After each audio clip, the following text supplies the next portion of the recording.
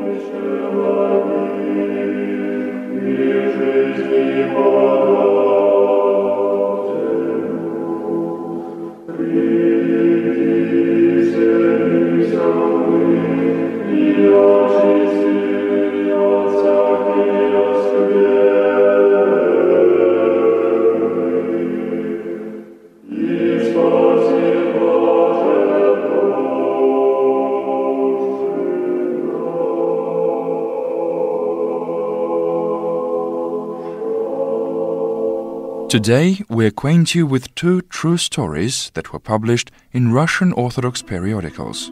Each, in its own way, is most instructive for Christians.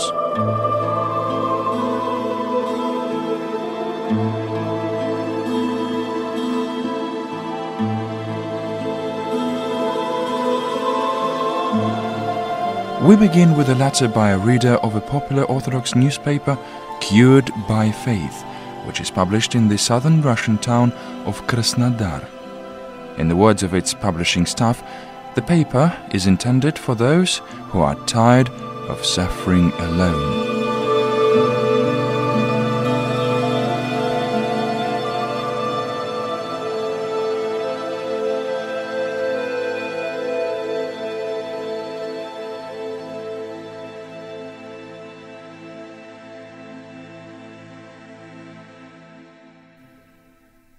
The author of the letter requested that her name not be mentioned, and after you've heard the story, you will understand why.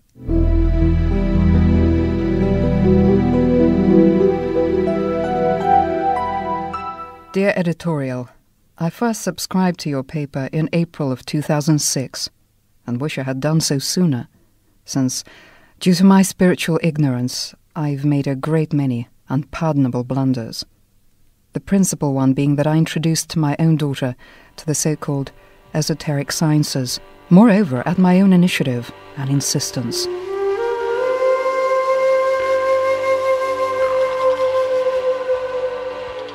I first began acquiring occult literature a long time ago, probably from the early 1990s. These were publications that instructed one how to develop various extraordinary abilities: clairvoyance, hypnosis, bioenergetics, etc.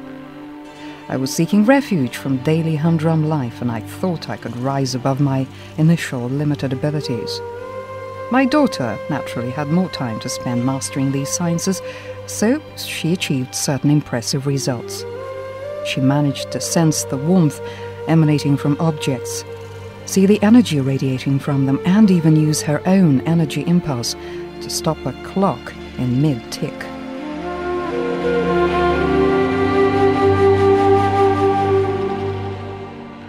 I decided that my daughter's amazing abilities could be used for a profit. So together we re-equipped my mother's one-room flat into an office, placed ads in the papers, and sat down to wait for the clients to come trooping in. Initially there weren't all that many of them. So we embarked on another venture, offering our services to various organizations in detecting geopathogenic zones. We located these zones with the help of a metal frame. Then we would provide the office staff with instructions as to where not to place the furniture, the plants, etc. By that time, our newspaper ads had started to work. When we had accumulated a clientele, there was no longer a need to do the rounds of various organizations with our recommendations. My daughter plunged headlong into these bioenergetics sessions with her clients, and I could see she enjoyed the process. It was not only that she was driven by a desire to make money, There was something else there too, something I couldn't quite pinpoint at the time. I could see she wasn't getting enough sleep, rising early, rushing through her breakfast to make a dash for the office. I was so happy my daughter had found something useful to occupy herself with. She didn't even bother to go for a higher education, since she was certain she no longer needed it. Her bioenergetics practice was more than enough.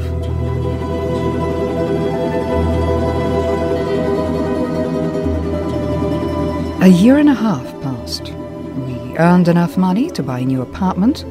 Half a year later, a car.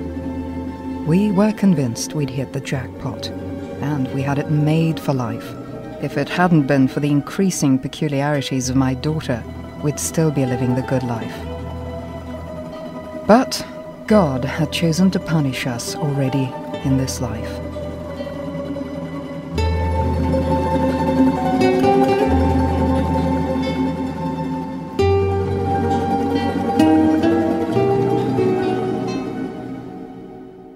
It all began when my daughter started talking to herself, or rather, talking to someone in a conspicuously empty room.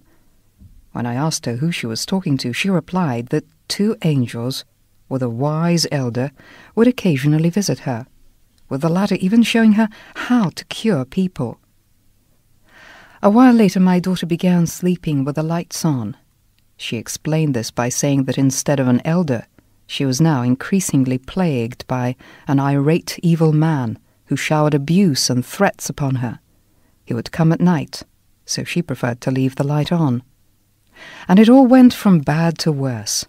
The neighbours would call in the paramedics from the psycho ward when my daughter's cries got particularly eerie. They would sedate her, and she'd sleep for 2 days. I bribed the medics so they wouldn't cut her off to a mental ward. Soon I realized that I was losing control, that it was becoming impossible to cope with her on my own.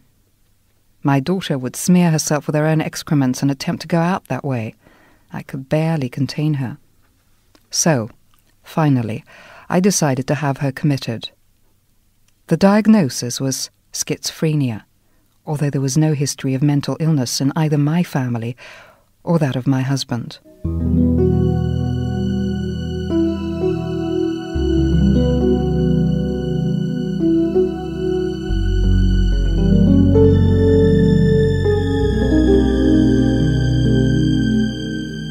Six years passed. My daughter is still in the same deplorable state. From time to time she's admitted to hospital for a 3-month spell. Then they allow her to go home for a while.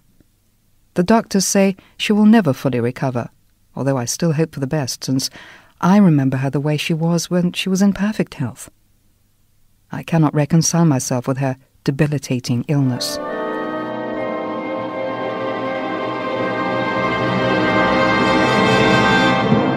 I pondered long and hard the reasons for my girl's illness.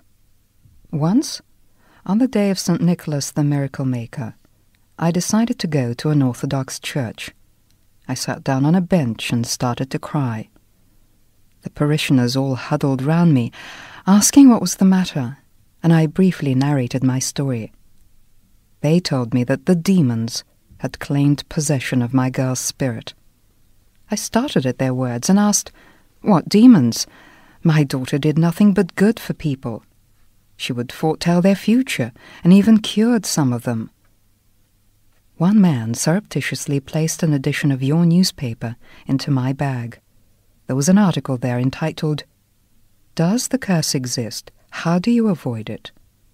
And I read this article upon getting home. The following day, I decided to write to you. It was because I wanted to share my grief with those who understood its origins, in other words, with you. Today there are many who follow the same erroneous path as my daughter and I did.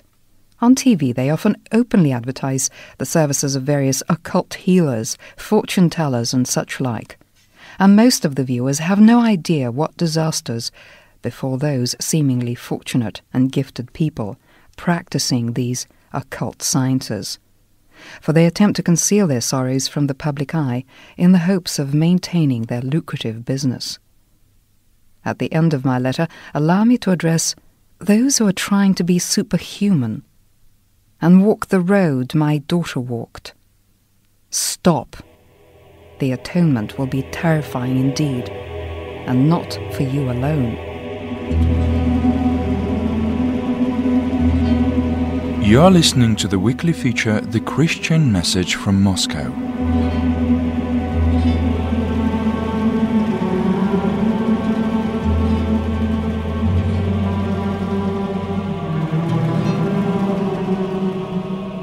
A reader of a popular Orthodox magazine, Russian house Nikolai Neustroyev, from the Siberian town of Kemerovo, sent in a remarkable story to the magazine's editorial staff. We decided you would find the story of interest too.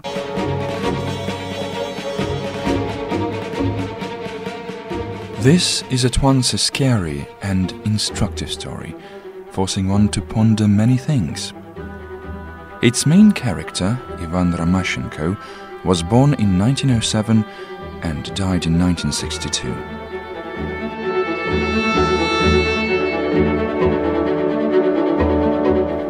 Ivan Ramashenko had a very difficult childhood, for he was an orphan. Nothing is known about his father, while his mother died of typhus when the boy was just 7. Soon after, the First World War broke out. Ivan worked as a shepherd's boy, then an apprentice to a shoemaker, and upon coming of age, he was a hired help for some time.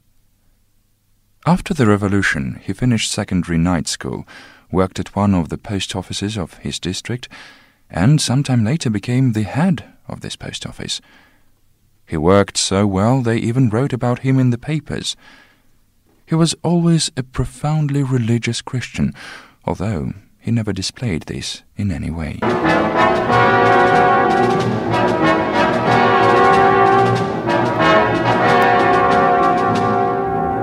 When the Great Patriotic War of 1941-1945 broke out, Ivan Ramashenko wasn't called up to join the army because of his illness.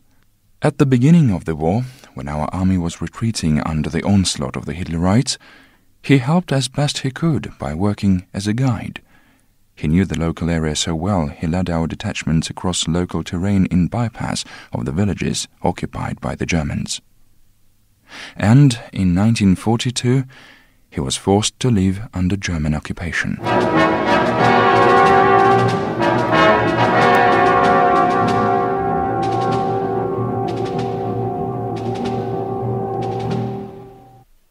In January 1943, our army liberated Ivan Ramashenko's native village.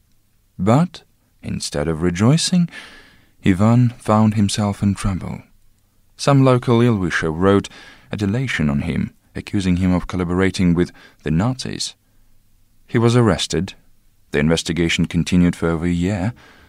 Ivan refused to sign the incriminatory statement. Nonetheless, Ivan Ramashenko was indicted and sent to prison camp for 10 years. Even in confinement, Ivan lived the life of a true Orthodox Christian. He prayed, even observed the fasts. He would tell his cellmates about the lives of the saints, the Holy Writ, recited the psalms and prayers that he knew by heart. Once, on Easter, he refused to turn up for work. As punishment, he was promptly sent to a so-called stone cell, a place where there was only a standing room. As a rule, they would leave the offenders in this stone cell without any outer garments for 24 hours. To add to the torment, there was always a bright lamp lit in this cell, and water dripped onto the person's head.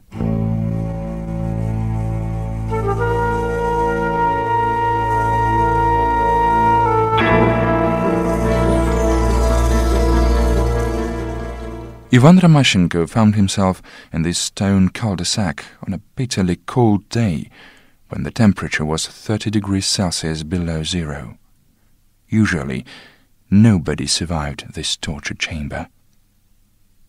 And so, Ivan Ramashenko was thrown into this terrifying cell and kept there, for 3 days. When 3 days later the guard was sent to collect Ramashenko's body, he saw something that left him numb with amazement. The prisoner, completely covered by a layer of ice, was alive and calmly gazing back at him. The sentinel dashed off in horror. All those in the camp promptly came to look at this incredible sight. They placed Ivan Ramashenko in a prison hospital and plagued him with questions regarding how he'd survived. After all, prior to him, nobody had ever come out of this cell alive. All Ivan could say was that throughout those 3 days he'd never slept, but constantly prayed to God. To begin with, it was terribly cold. But already by the end of the first day, it grew warmer, and on the third day, it was really warm. What's more, the warmth was coming from within somewhere. This event had so great an impact on everyone that they left Ivan Ramashenko alone. Moreover, the head of the prison camp ordered that Easter days be days of rest for all the inmates. As for Ivan, he granted him permission to skip work on church holidays.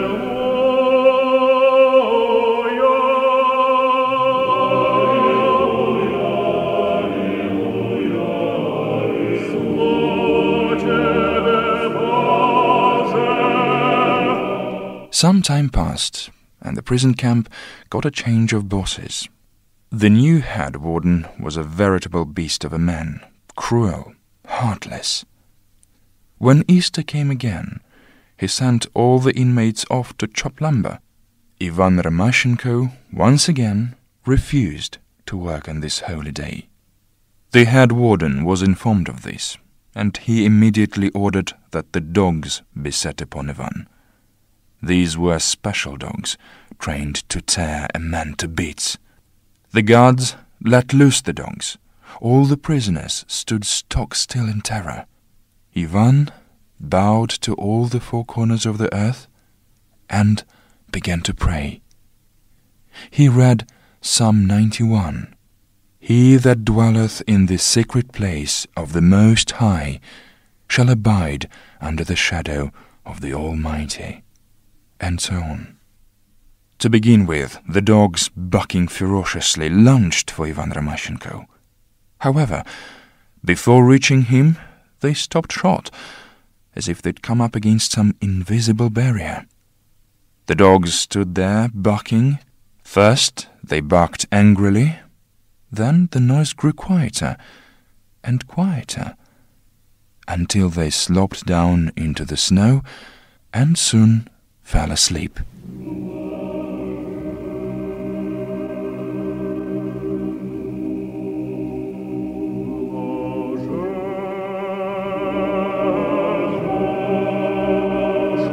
Ivan Ramashenko survived camp, and in December 1952 he returned to his native village. After this, he lived another 10 years. He went to his Maker on September the 14th, 1962, into the embrace of a God he staunchly believed in all his honest life.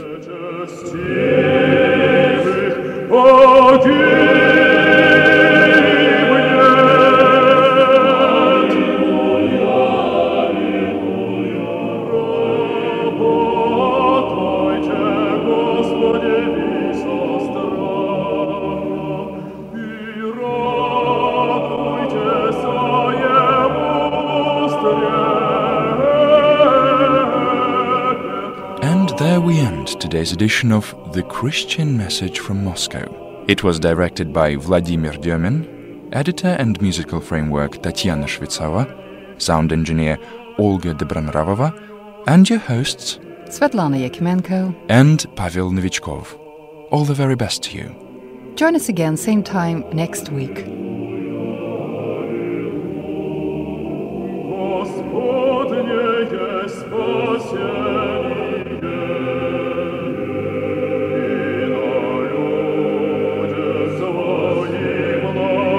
Благословение